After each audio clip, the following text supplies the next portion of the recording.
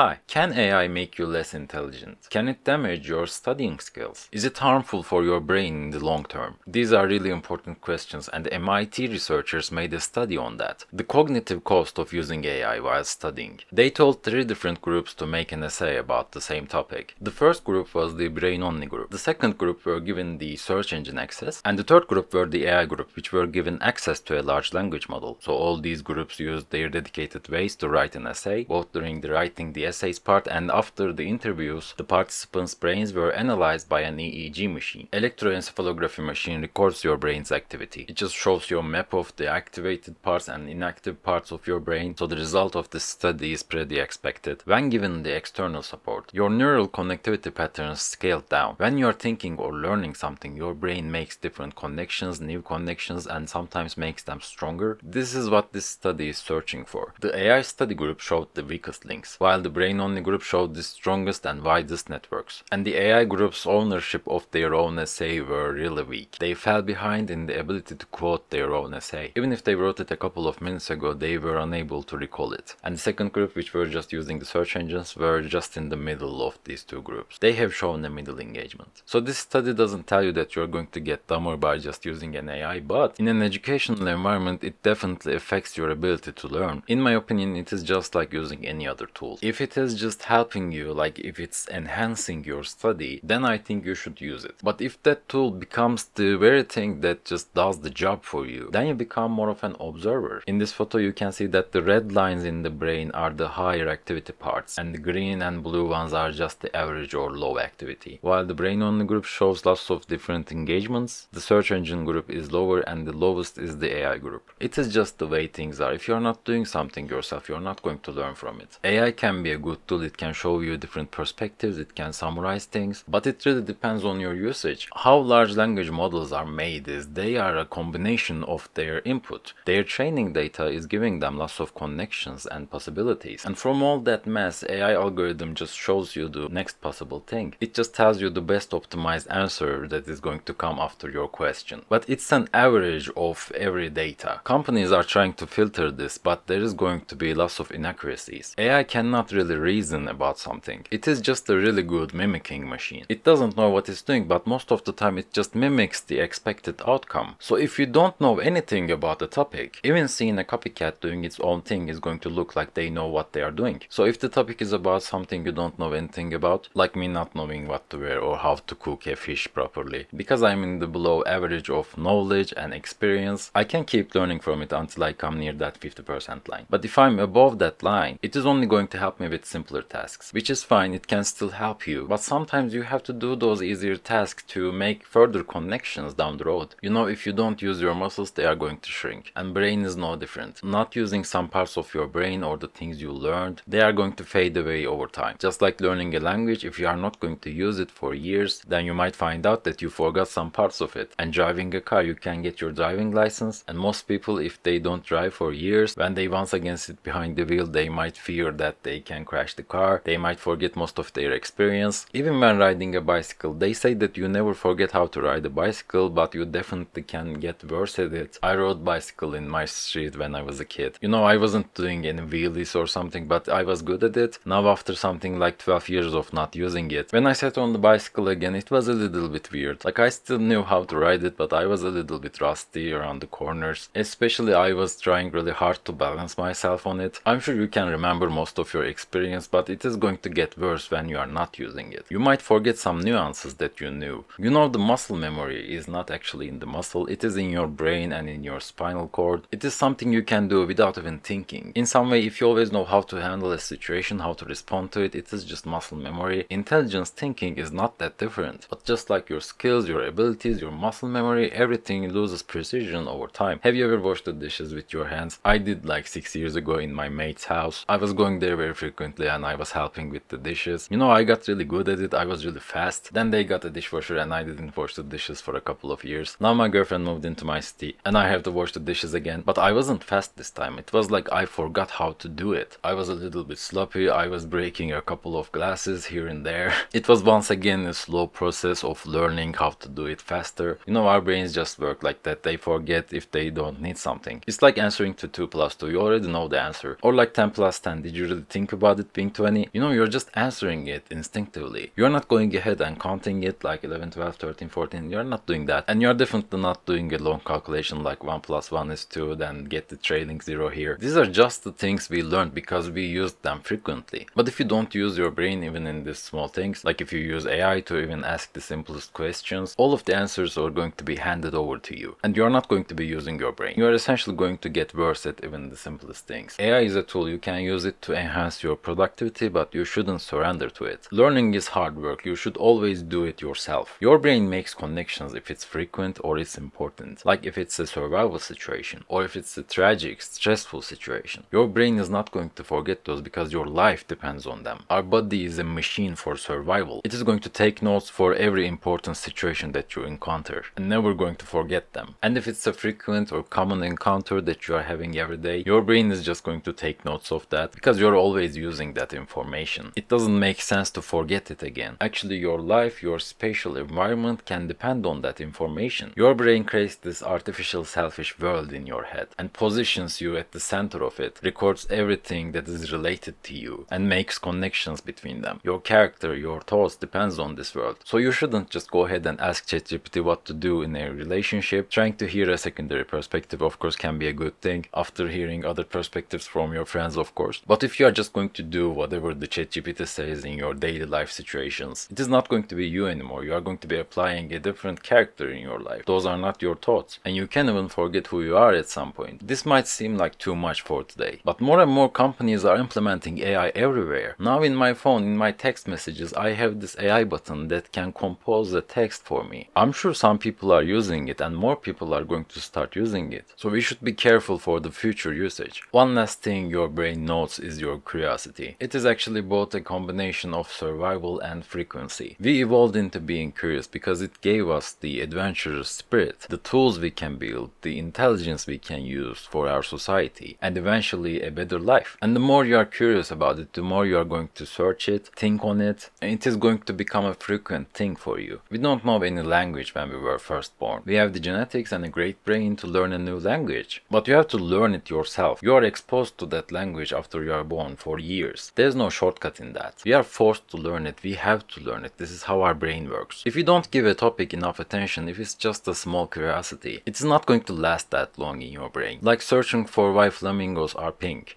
Because they eat pink fish. No, they are not doing that, but this is how my brain remembers that. I googled it 2 weeks ago. Now I remember that I googled it, and I found some answer about their diet, but I don't remember all of the details. It's because they eat algae and crustaceans that have this pink coloring pigments in them. If you just hear or read something and then skip it, you might remember that you learned that, but you might forget the actual information. It only becomes permanent when you're actively making connections about it and actively thinking on it. 2 years ago, I got a call from a close friend. He lost his father. I remember the time where I was, who I was with, and what we talked about on the phone, where he was too. And linked to that information, I also remember that there is a taxation on inheritance. I even remember the ratios. It goes from 1% up to 10% in Turkey. I searched it at the time because he was having trouble with it. You know, there's no shortcuts in learning. It has to mean something to you if you really want to learn it, if you really want to know it. You have to build new connections on top of existing connections. That's the best way to learn something. And you have to build those connections yourself. Someone telling you something and you are doing it yourself is different things. Let's try something. Try not to think about what I'm going to say right now. Just casually listen it. This is a beautiful house. I would put more plants near the pool maybe. I don't like the window design that much. Maybe I would change it. And I'm seeing that it is missing some lights in the garden. Maybe that would be better. You know, it might need a ladder for the pool, but I generally like it. I just told you what I feel about it or what I would change about it. Now in your short-term memory, you know some stuff about this house, but they are going to fade away. After 5 minutes later, you are not going to remember it. Even now, maybe you are trying to remember it, but just don't. Let's continue. By the way, here's a flamingo picture. It's really pink, as you can see. Did you know that flamingos are considered an endangered species? Let's now look at this house. Actually, look for yourself. Would you live here? Do you like it? Do you like the windows, the plants? What would you change about it? What would you add here? Just really think about it. Would you change the color of walls? Where would you drive your car from? Like, does this house have a front driveway? Does it have a garage? Would you add a garage to it? See, now you are really thinking about it. You probably paid some attention attention to it. Do you remember the old house now? Like, do you remember what I talked about, what to add? Can you picture it in your head? Can you picture how many plants were there? Can you picture how many floors or how many windows it had? Was it 2, 3? Anyway, here's the picture. So if you remember, we talked about adding a ladder to the pool and adding some lights here in the garden. Do you remember what else I talked about? I just want to tell you that if you are trying to still remember, it doesn't really matter because this is a different house. Like, the color is different. This is a different generated photo. Now let's look back at your house. Look for the differences now. Do you see any different things? Probably you were more focused on this image, so you can now see some differences. The color of the house is the same, by the way, but there are more palm trees now. Also, the balconies are missing, and there's this white room in the bottom right corner here now. So just listening to someone else and paying real attention to something really makes a difference. But AI can help us if we use it correctly. This is how I made these images. I asked ChatGPT to create them. So it didn't make me less genius. I'm obviously a very genius person. There are times when it can help you, and there are times when you should just do it yourself. So next time you are using any AI, just keep that in mind and be careful about educating children with the use of AI. Also, when doing anything with AI yourself too. What do you think about it? Do you think I made the right points here? Did I miss anything? Let me know in the comments down below. If you liked the video, please subscribe, and thank you for listening.